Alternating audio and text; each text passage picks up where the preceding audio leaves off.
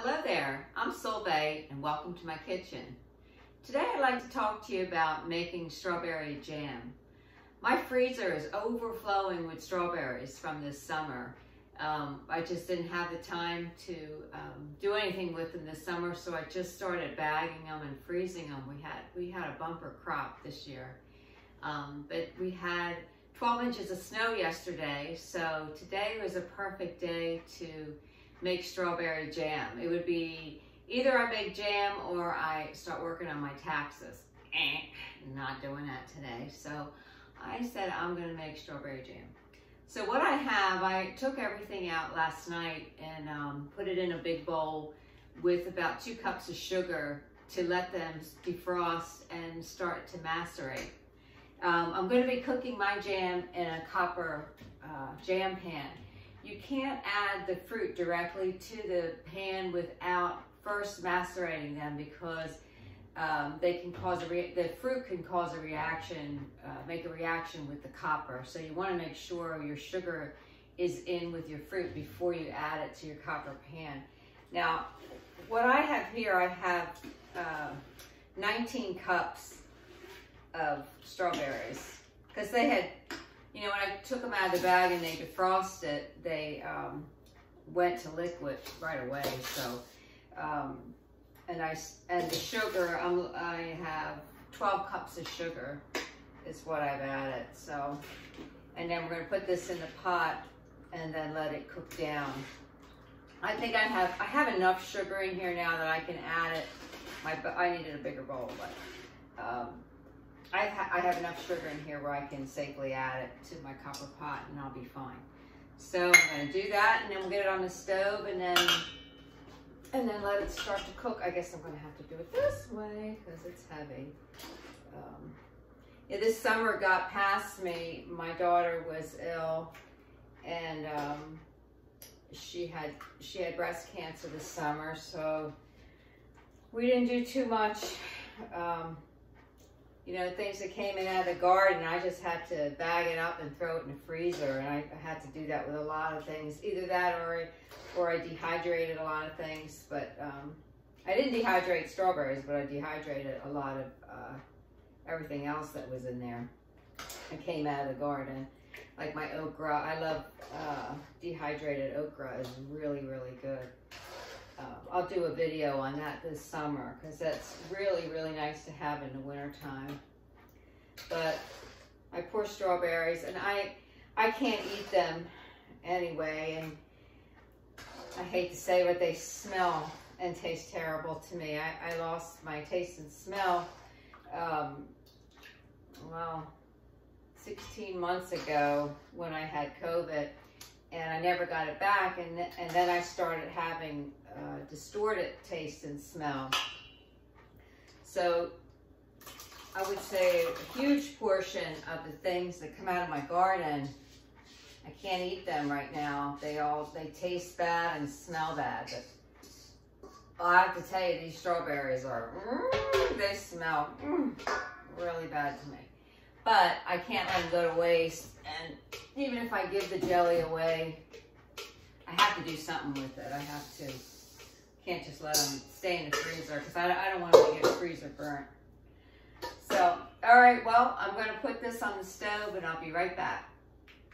Okay, we're back. I have the strawberries on and I have the heat on kind of a medium low. I want to get this up to temperature and stir in the rest of that sugar that I had. And then this is going to cook, I don't know, maybe about an hour.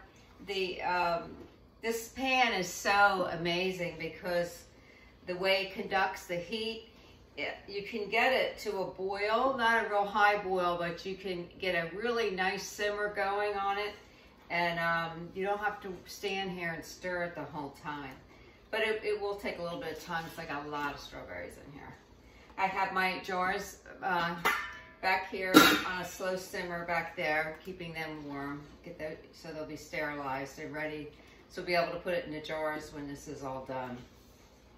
So this is going to cook for a while, and I'll talk to you later after it's done.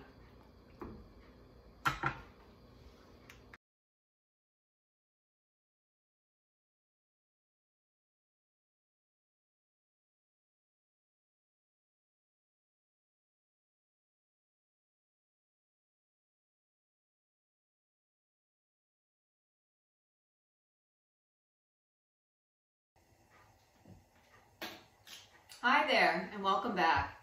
My jam is finally finished, and I started canning it. I ran out of jars, so I have to boil a few more, and then I'm going to put them in the canner and run them in the canner for a few minutes. But so it took a little longer than I thought. It was a lot of strawberries, and I love cooking them in my copper pan, which is quite hot. But it's a fabulous pan because it cooks it down and it makes the jam so silky looking. It's really, really beautiful. And you can walk away from it. You don't have to worry about it burning. It's just beautiful. This is the copper jam pan from Mauviel or Mauviel, I think it is. But I just love it. I got it for my birthday a couple years ago, and I love any opportunity I get to use it. I save it for my jams, but I love it. So anyway, I did find something interesting though today when I was making my jam. Like I had said earlier that I lost my taste and smell when I had COVID 16 months ago, and I haven't gotten it back, and now I also have this distorted taste and smell. So strawberries are one of the things that taste and smell really bad to me. But as they cook, and cooking with the sugar, because when you have this, everything sweet tastes good, just about. But as the strawberries cooked, I tasted it and I was able to tolerate it. And it doesn't really taste like strawberry jam that I remember, what used to taste like strawberry jam to me, but it tastes okay. Like I would use it, which I'll take whatever I can get right now. I mean, if it's as long as it doesn't have that bad taste, which that seemed to go away within that cooking process, which I was happy about that. So anyway, making strawberry jam in a snowstorm, or the day after a snowstorm, it was enjoyable and brought back a little bit of summer in the middle of the winter.